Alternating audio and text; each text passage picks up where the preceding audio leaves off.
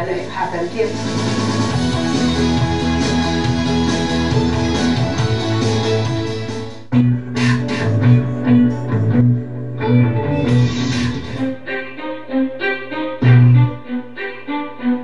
Harsha Kothari's qualifications threw open a wide variety of career opportunities for her. First a BCom graduate, then a Bachelor at Law, and to top it off, she's a certified financial planner. And not to forget, taking care of her family is a top priority for Harsha. But despite these qualifications, Harsha chose to become an LIC agent. I chose to be an LIC agent because it's a neat and clean place, atmosphere to work. And I always wanted to be my own boss. So I never chose to work for any MNC or any company or nothing. After 30 years in this field, she couldn't have been happier with her choice. More and more women like Harsha are now exploring life insurance agency as a career option. And what better organization to join than LIC? If numbers are anything to go by, being an LIC agent holds much appeal to women. The concept of family creeps in, and whenever the concept of family creeps in, I believe a female, a woman is in a better position to connect with that concept. Like she's able to send the right wave, she's able to press the right button, she's able to hit the right chord. So that's why I find that they are more successful.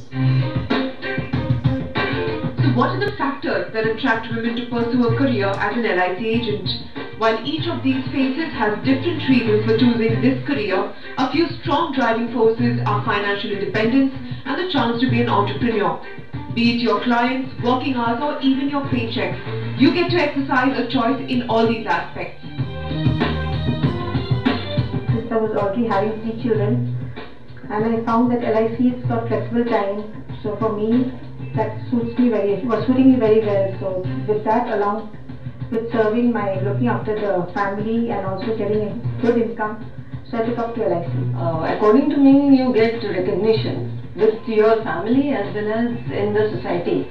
So society gives you, oh, you are a LIC agent. While Zeenat and Manjari were sure about what they wanted, Anita's story is quite different. A homemaker for 15 years, Anita took up training to become an LIC agent after much insistence from her husband.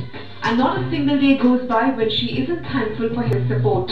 Today she is the sole breadwinner of her family and has single-handedly paid for the education of her daughters.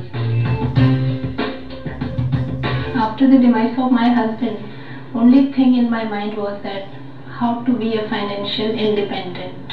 I never wanted to be dependent on my in-laws or my parents' family.